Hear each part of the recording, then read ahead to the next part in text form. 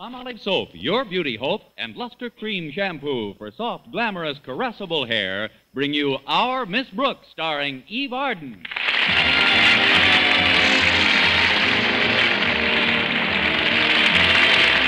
Our Miss Brooks, who teaches English at Madison High School, has always tried to get along with her fellow faculty members, regardless of whether they're male or female. One thing that school teachers of either sex have in common is the fact that he, she, or them was, is, and are underpaid. But there is one definite advantage held by the men. When a male school teacher hasn't enough money to go to the movies, he can stay home and look at the pictures on his Esquire calendar. I've overcome that advantage to some slight extent by making my own calendar. I've used 12 snapshots, one for each month, of Madison's bashful biologist, Philip Boynton. There they are, right on my bedroom wall. January, Mr. Boynton in his up-to-the-minute raccoon coat. February, Mr. Boynton on Valentine's Day with a big red heart-shaped box under his arm containing flies for his frog, McDougal. Then March, Mr. Boynton in +4s, a striped blazer, and a 3-propeller beanie. Last Friday morning, when I tore the page for March off my calendar, there was Mr. Boynton with his arms around me, so I knew it was April Fool's Day. My landlady, Mrs. Davis, knocked on my door a moment later. Come in. Good morning, Connie. Many happy returns of the day. Thanks, Mrs. Davis. Happy April Fool's Day to you. Oh, what time is it anyway? I'm still sleepy. It's almost 7, Connie. I've been up for hours planning little tricks to play on people. Well, I hope you're not going to be as naughty as you were last year, setting firecrackers off in our yard to make everybody think it was 4th of July. Well, that was fun, wasn't it? Yes, until one of your pinwheels joined me in the shower. Well, let's see now. I came up here to tell you something rather important.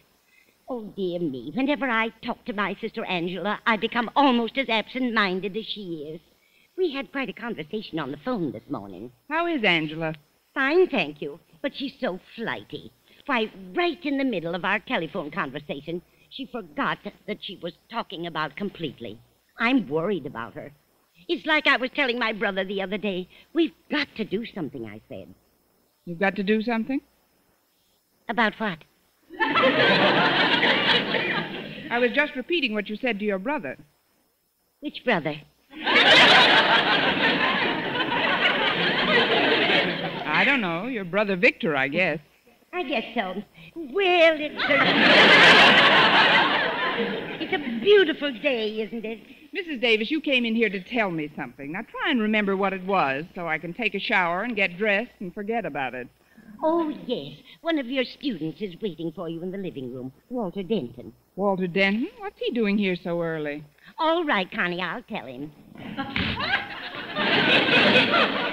Poor thing. She's got so much on her mind she can't concentrate. Hi, Mrs. Davis. Walter, what are you doing here?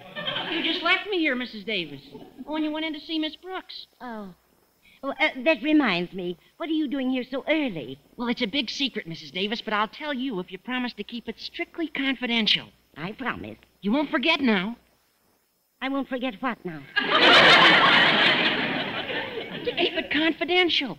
To keep what confidential? I guess it's safe with you. Look at this newspaper column. The one called Dorothy Daly's Daily Advice to the Heart Sore. Oh, I read that all the time. You never read a letter like this one, though, I'll bet. Listen. Dear Dorothy Daly, I teach English in high school, but my chief interest lies in a fellow teacher of the opposite sex whose initials are PB. No matter how I try, I can't seem to make any progress with him. I'm attractive without being ravishing, intelligent without being stuffy, cheerful without being a Pollyanna, but mostly I'm without PB. Can you help me? Signed, CB. Well, I certainly sympathize with that young lady, but... now, wait a minute. Connie Brooks. Walter, do you think the CB in this letter could be the CB I think the CB could be? I'm positive it is. Look who she's stuck on. PB, Philip Boynton. Oh, but Walter, PB could stand for anybody. Why, it could stand for Paul Bunyan. Mrs. Davis, you're closer to Miss Brooks than any of us. Does she know anybody named Paul Bunyan? No, not that I know of. Then there you are. She's got to be CB. But, Walter, do you honestly think Miss Brooks would write a letter like this to a public newspaper? Well, sure. Mrs. Davis, haven't you heard the famous epigram, love in its desperation turns to many strange devices? No, Walter. Who said that? I did. Well, look, Mrs. Davis, we won't embarrass Miss Brooks by mentioning it in front of her, but we've got to try and help her. Listen to Dorothy Daly's answer to Miss Brooks. Dear CB, come out of your shell. Improve your personality and don't be afraid to be the life of the party. Then watch your Mr. PB sit up and take notice. Yours for nailing them down before they can wriggle off the hook, Dorothy Daly. Well, there's our problem, Mrs. Davis. We've got to give Miss Brooks a personality. I never noticed that she didn't have any. Now remember, Mrs. Davis, not a word to a soul. Of course, I've told Harriet Conklin so she can tell her father he has to give a party tonight which Miss Brooks can go to and be the life of. Tonight? That's pretty short notice, isn't it? That's why we had to wake her up so early. This new personality's a rush job. Oh, careful, here she comes. Hiya, CB, how's everything? Okay? Well, no, WD, it's NG. NG. I didn't get enough SLEEP. What? Sorry, SLEAP. Oh, sleep.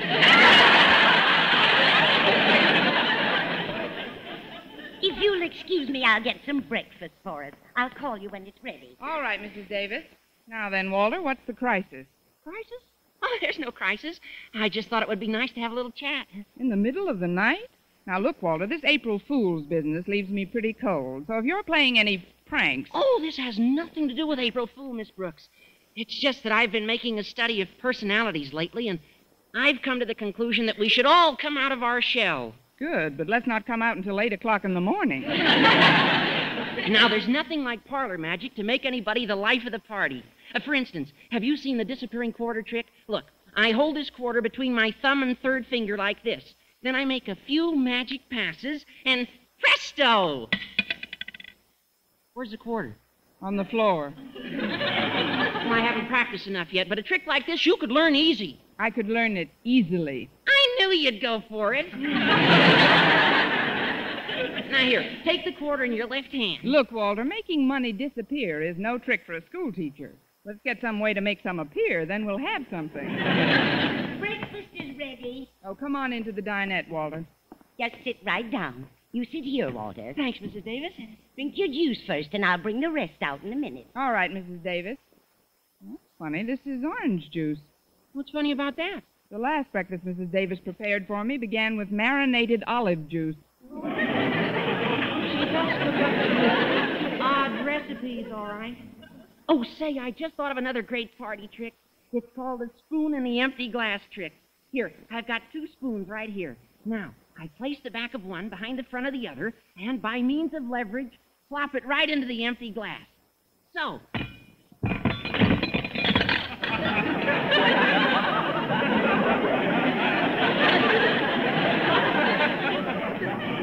The glass wasn't empty. It is now. Of course, my lap isn't as empty as it was. Don't let it upset you, Miss Brooks. One of the truest things ever said is the quotation, a damp garment should not dampen the spirits of the wearer. Who said that? I did. Here we are. Now, Connie, I want to surprise you. Close your eyes before I put this food down in front of you. Go ahead now. Please close them tight. All right, Mrs. Davis, they're closed. There. Now, before you open them, guess what we've got for breakfast. Salmon patties fried in Cointreau? No, I ran out of Cointreau. Try again. Wheat cakes and ravioli? No, dear. I guess you better give up. Open your eyes. Why, what's this? Plain scrambled eggs, toast, and coffee? That's right, Connie. April Fool!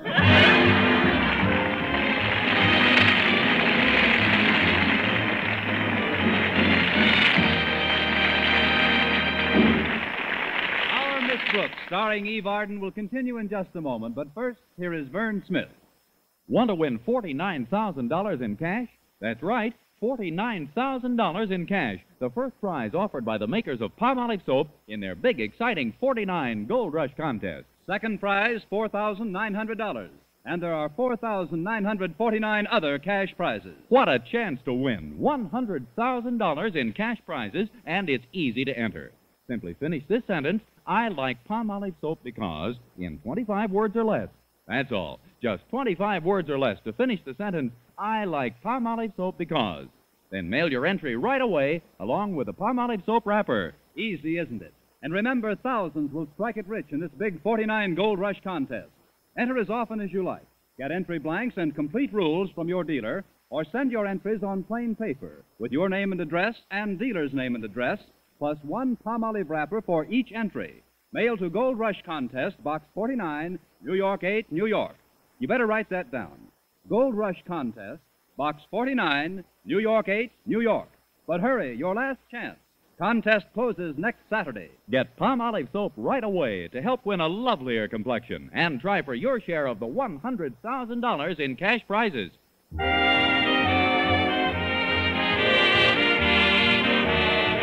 Well, Walter Denton's moving full speed ahead in his efforts to aid CB take Dorothy Daly's advice concerning PB. Let's look in now on another of the conspirators, Harriet Conklin, as she speaks to her father in the principal's office. So all you have to do, Daddy, is to invite this party to the party when she comes by this morning. But I don't see any reason for it, Harriet. I'm getting sick and tired of this constant round of parties. One mad whirl after another. Daddy, the last party you gave was on Thanksgiving. Oh, this is vital, Daddy. I can't go into embarrassing details, but we've got to bring somebody out of herself. Oh, you've just got to invite Miss Brooks to our party. Miss Brooks? But she has a party every day, all day long. It only seems that way because of her pleasant exterior. Believe me, there are days when her heart is sorely beset beneath that gay surface and lies in her bosom like a dead thing. That must be Miss Brooks now. Well, I won't go through with it, Harriet. I absolutely refuse to have any... Daddy. You promised Mother you'd go on a diet, didn't you? Yes, but what has that got to do with... If you don't invite Miss Brooks to our party tonight, I'll take that bar of fudge out from under your desk blotter and show it to Mother. Come in, my dear. I was told that you wanted to see me, Mr. Conklin. Oh, hello, Harriet. Hi, Miss Brooks. Daddy has something he wants to tell you. Yes. I've been coerced into having a little party at our place tonight, Miss Brooks, and if you have nothing else to do, we'd like you to come. Well, thanks, Mr. Conklin. I'd love Of course, if you can't come, we may just drop the whole thing. Daddy, I think I'll change the blotter on your desk right now. No. That is, I'm sure it'll be nice to get together. All right, Mr. Conklin. Then if that'll be all, I'll see you tonight. I'll be looking forward to it. Dismissed. I'll walk out with you, Miss Brooks. Thanks, Daddy. And next time, try the ones with the nuts in them. Quiet, girl. You know, Miss Brooks, there's nothing like a party to bring a person out of her shell. You too, Harriet? I'm beginning to like it in here. Now, the next thing you have to do, Miss Brooks, is to meet us in the music appreciation room as soon as lunch period gets here. The music appreciation room? You know the old saying, music hath charms to soothe the savage breast. Yes, but I've been dating very few savages lately. Look, Harriet, what in the world is this all I've got to get to my French class now, but I'll see you at lunchtime. And remember, if you want PB to eat out of your hand, you've got to cooperate, CB. SOS.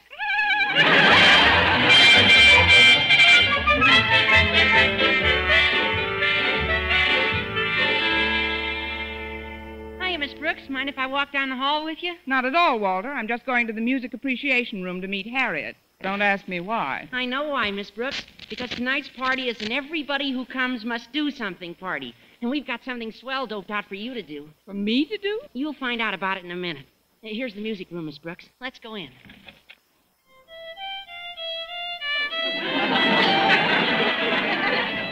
That'll be all for today.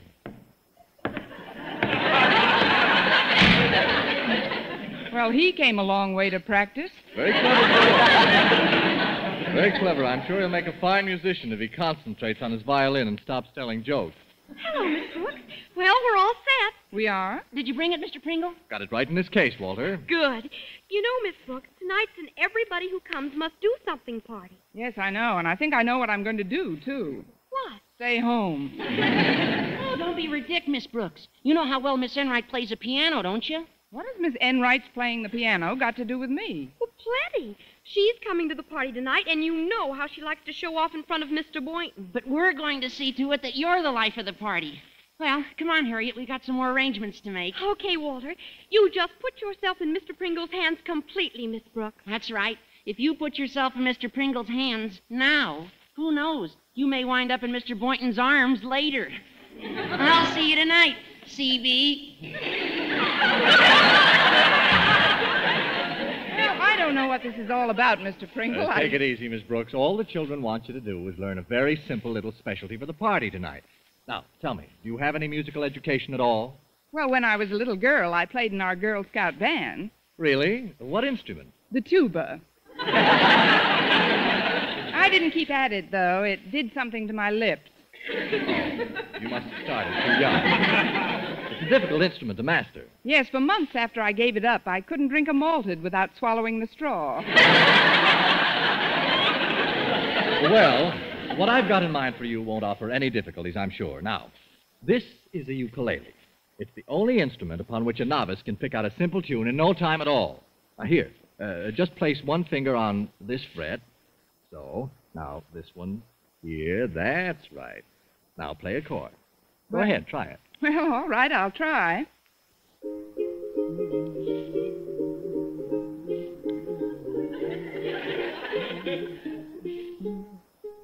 Washington at Valley Forge, 'twas bitter cold, and up spoke George.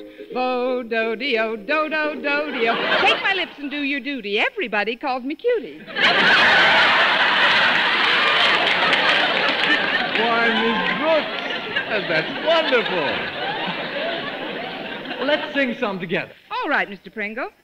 Paul Revere on his midnight ride rode through town and loudly cried, Bo-do-de-o, do-do-do-de-o. Shake my hand and call me Max. I've got a charge account at Saks. His ukulele, gaily, how he strums it, bum-bums it, dancing, dancing. Then he hollers, black bottom. Crazy words, crazy tune. You'll be driving me crazy soon with that bo-do-de-o, do-do-do-de-o. Miss Brooks!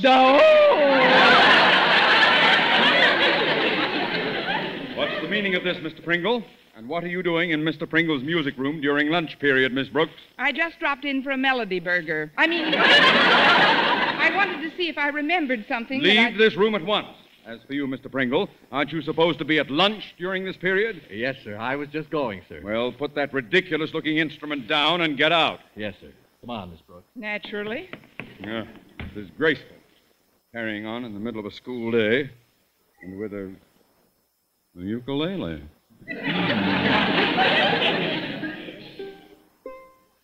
My dog has fleas. Boom, boom, boom, boom, hold that tiger. Boom, boom, boom, hold that tiger. Boom, boom, hold that tiger. Boom, boom, hold that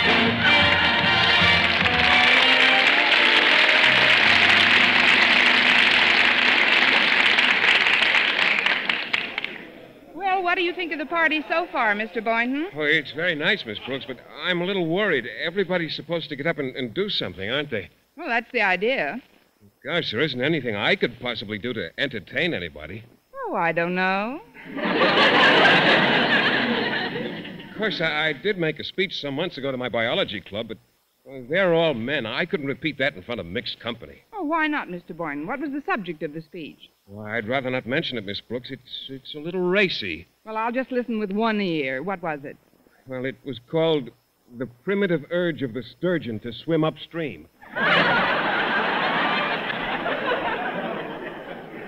That's funny. I always thought the sturgeon didn't need any urging. Look, Mr. Boynton, I'm as nervous as you are about getting up and doing anything, but maybe we could do something together. Like what, Miss Brooks? Well, I just happen to have with me tonight this ukulele.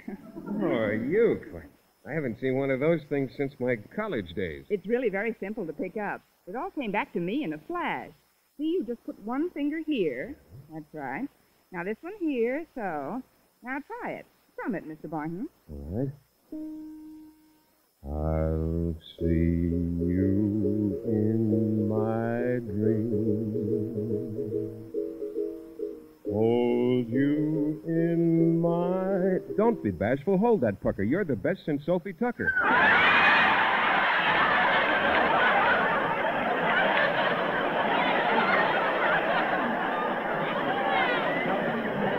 Where in the world did that come from? I don't know, but this is a brand new Boynton. Where did you go to college, on the Keith Circuit? There you are, Mr. Boynton. I've been looking all over for you. Oh, hello, Miss Enright. And dear Miss Brooks, may I join you? You have. There seems to be room on this couch for 3. Don't you think so? Only if I sit in the middle. There we are. Miss Brooks is so possessive. You don't ever want to share Mr. Boynton with anyone, do you, dear? The property has only been optioned. It is not ready for subdivision. Excuse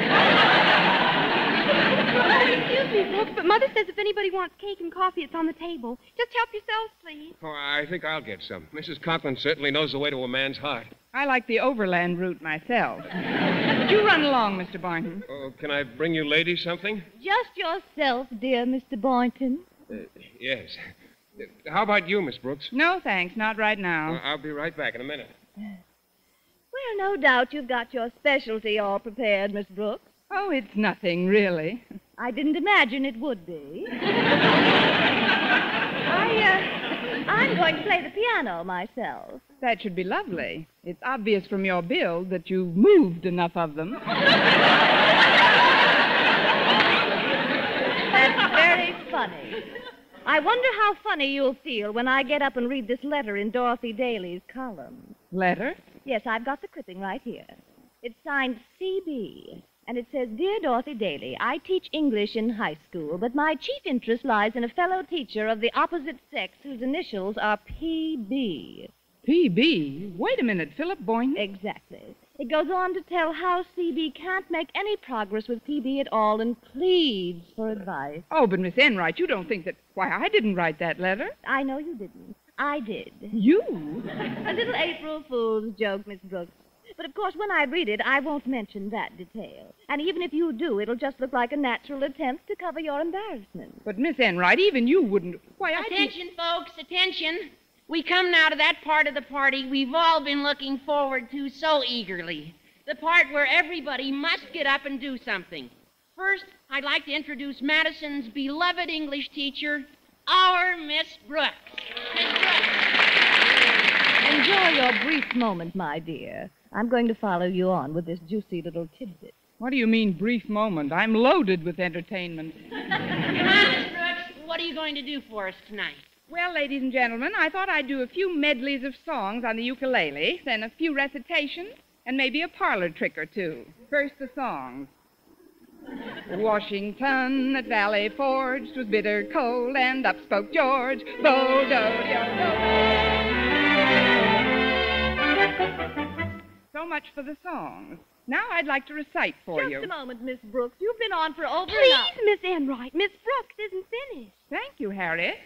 Under the spreading chestnut trees, the village smithy stands.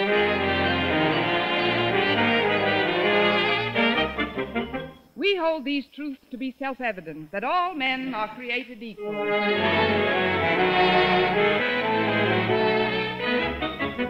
As you can see, I have here in my hand an ordinary deck of playing cards.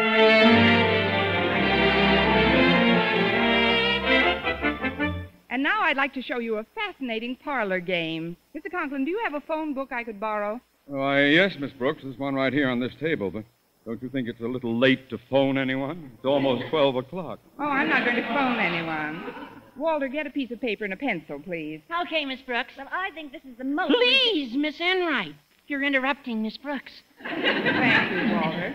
Now, the idea of this game is to guess which name in the phone book I'm thinking of. We'll start with the A's. If you get a feeling that I've said the one I'm concentrating on, just call out. Ready? Go.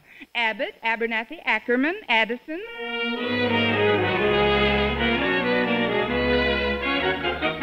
Pasco, Peyton, Penniman, Primpachek.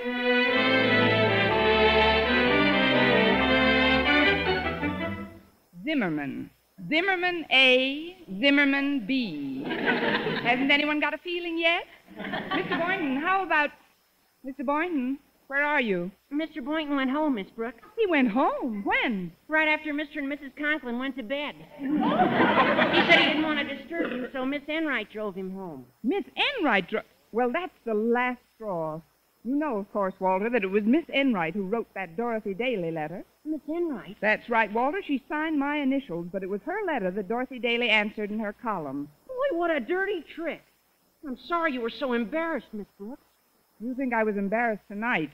Just wait, Walter, till you see me tomorrow when Dorothy Daly answers the letter I wrote her.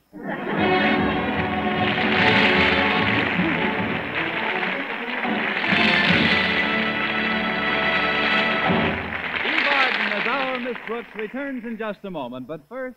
Dream girl, beautiful luster cream girl. Tonight, show him how much lovelier your hair can look after a Luster Cream shampoo.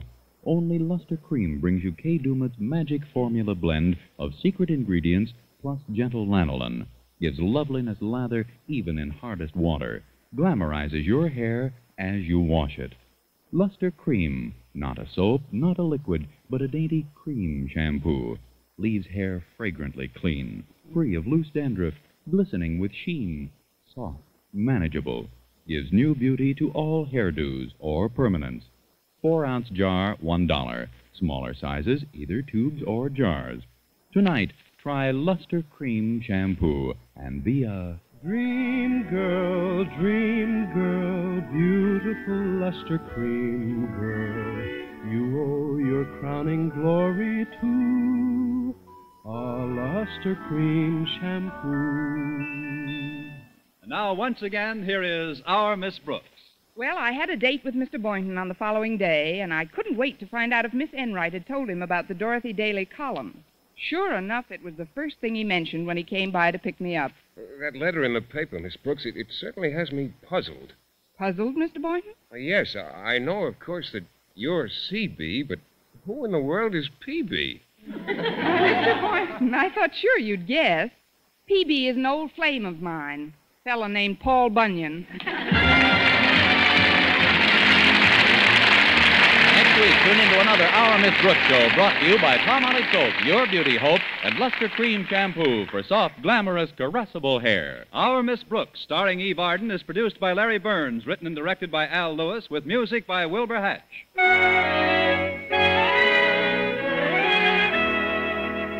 Men, here is actual, factual proof of more comfortable, actually smoother shaves by using Palmolive Lather Shaving Cream. 1,251 men tried the Palmolive Lather way to shave described on the tube. And no matter how they shaved before, 3 out of 4 got more comfortable, actually smoother shaves. Try Palmolive Lather Shaving Cream. See if you don't get more comfortable, actually smoother shaves the Palmolive Lather Shaving Cream way. For mystery liberally sprinkled with laughs, listen to Mr. and Mrs. North, the exciting, fun-packed adventures of an amateur detective and his beautiful wife. Tune in Tuesday evenings over most of these same stations. And be with us again next week at the same time for another comedy episode of Our Miss Brooks. Cancer causes a death every 3 minutes, and unless the present cancer death rate is reduced, 18 million living Americans will die from it. This will affect, on the average, 1 out of every 2 families in the United States. You can help stop the further spread of cancer by helping the American Cancer Society to provide more surgery, X-ray, and radium treatments. So give generously to the American Cancer Society today. Stay tuned now for Life with Luigi, which follows over most of these same stations. This is CBS, the Columbia Broadcasting System.